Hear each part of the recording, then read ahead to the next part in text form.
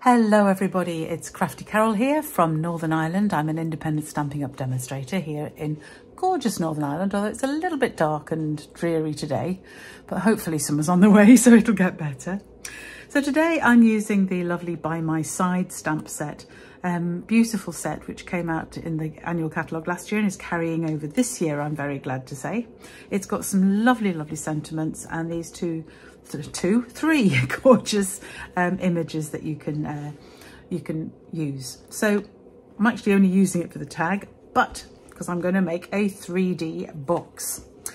And this is a rather nice box. It's an idea I got from an American demonstrator, Erica Serwin, and she gave me the original ideas. I have adapted it a little bit and I'm just going to cut off the little feathers because obviously I need a new stamp. I need a new blade on my trimmer, which I haven't yet put on.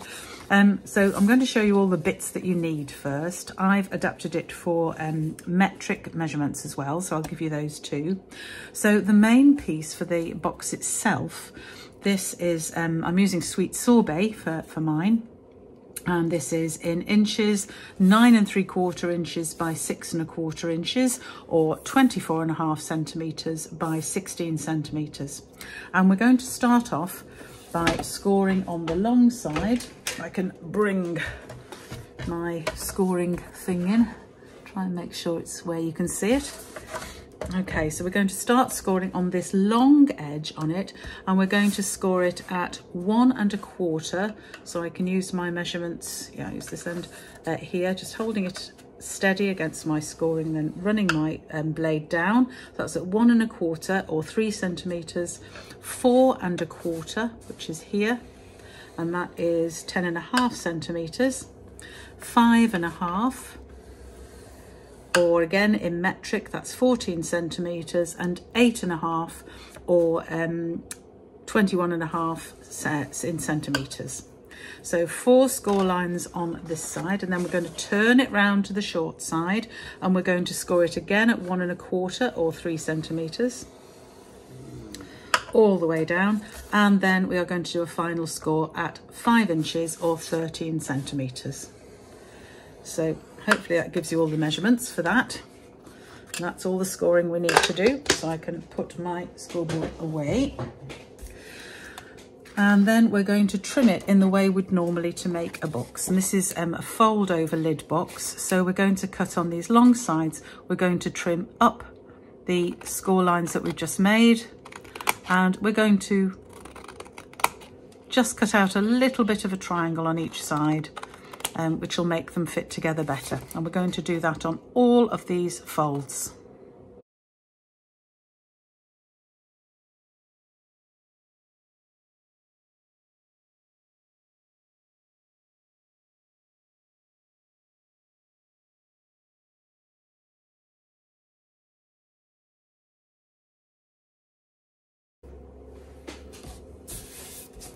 So those are the cuts we need to do, and then get my blade, and we're just going to crease all the folds and burnish them with the scoring tool.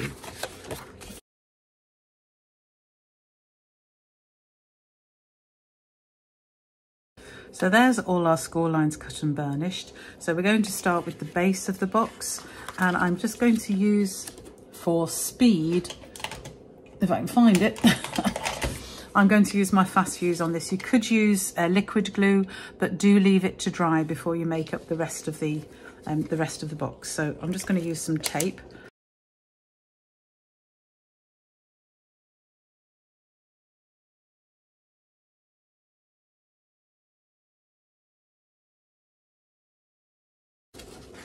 So because I'm using tape, I need to be very careful that I get my corners exact.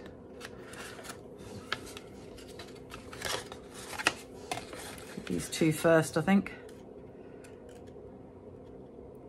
So I'm making sure to line them up exactly before I press down the tape. Same with this one.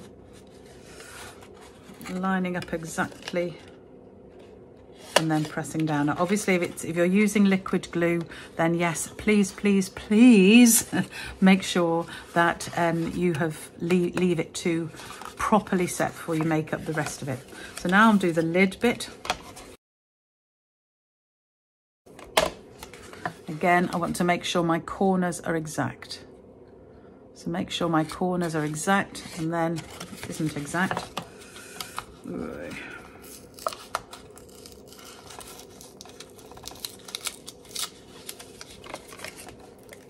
just put a bit more tape on there.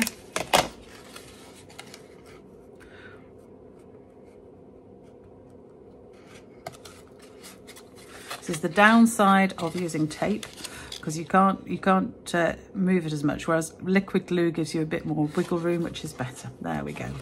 So that goes together just like that. Can you see how neatly it fits? So these flat bits just come around the edge of the box, and that's the main box to open. So you can fit a good number of things in here. You could fit several chocolate bars, or you could fit a couple of hand sanitizers or anything like that. Any little gifts you want to give. So that is the box. I'm going to put that to one side while we make the rest of it. So the other pieces that you need, we need two more, sticking together today, two more pieces of sweet sorbet, and these are 5 inches by 3.5 or 12.5 centimeters by 9 centimeters, and 2 of those. And then we have panels for decorations. We have a basic white panel, which is 4.25 by 2.75 or 11 by 7 centimeters. And I've just used some of the in colour DSP that we've got. I'm going to use the spotty side, I think, probably.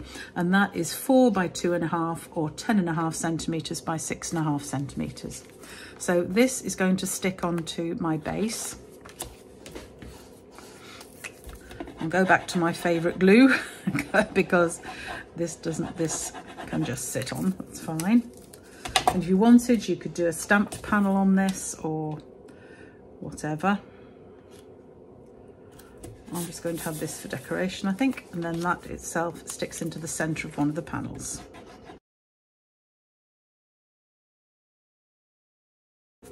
The other one stays plain. And I have done a little bit more decoration. I've made a handle, because this is actually like a school bag or something like that. And this handle is going to stick onto my sheet like that. And I actually used some of the stitched rectangle dies to cut out an end bit. And I used the smallest one for the centre, and that's going to be my label on the front of the box here. So we shall stick that on.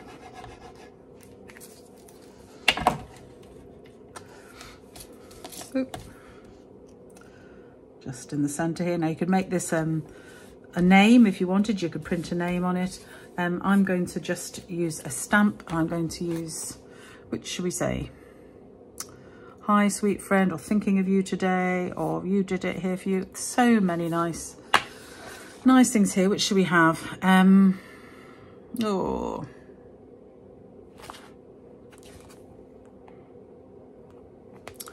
Let's have hi, sweet friend, I think. Just need to grab a block. I'll just do it in memento for speed.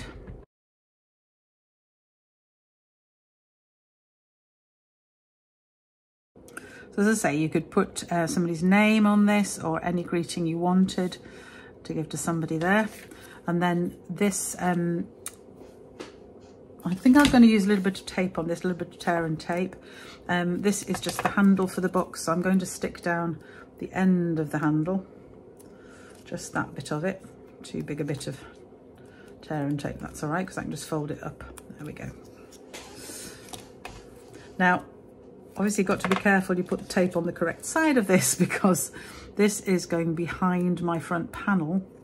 Another bit that's far too big, but I'll just fold it over. There we go, that's fine. So this is going to stick behind, let's get rid of that piece, behind my front panel. So I want it to be in the middle. So I'll use my desk to make sure I get it in the middle, and we want it to be straight. There we go. There's my handle. And I've also cut out a piece from silver foil of the Alphabest punch that goes with the little Alphabest set, stamp set. And that is my little latch, because obviously bags have latches, so again we want that to be in the middle. There we go. So that's the front of my box made. So that is now, my box is opening this way. So this is the top, and I'm going to stick this just on there and like that in the middle. So I'm going to carefully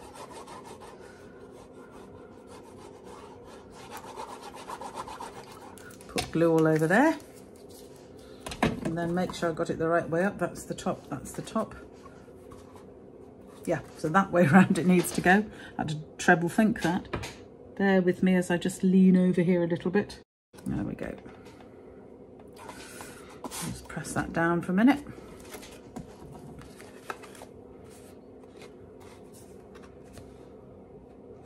Yep. And then the other piece goes on the back.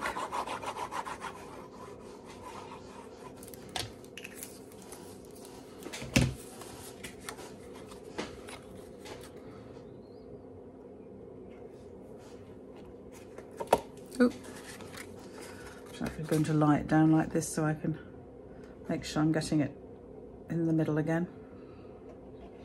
There we go.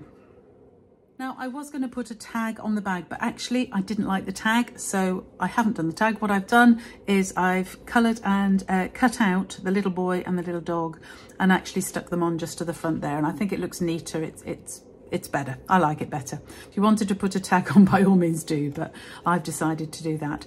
And my little sentiment, I decided I'd put that on the back. So I've actually just stamped that and rounded some corners, stuck a little heart on. Thank you for being part of my life, just on the back.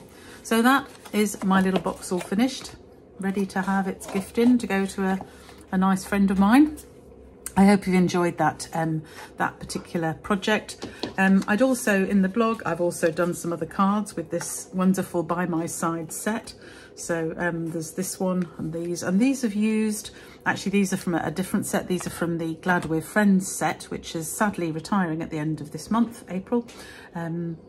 I'm keeping it because I love it, but that's quite a good set. But I actually did these cards to demonstrate the embossing folders, which are here. Let me show you them. 3 different embossing folders. They're 3-day embossing folders, and they're part of the online exclusives. Can't remember the item number. It's £28 for all 3 of these. And you've got this lovely one with the bubbles, the little spots all over. You have, this shows 2 actually. It shows the hatched one at the back and then the sort of raised flower motif type one there.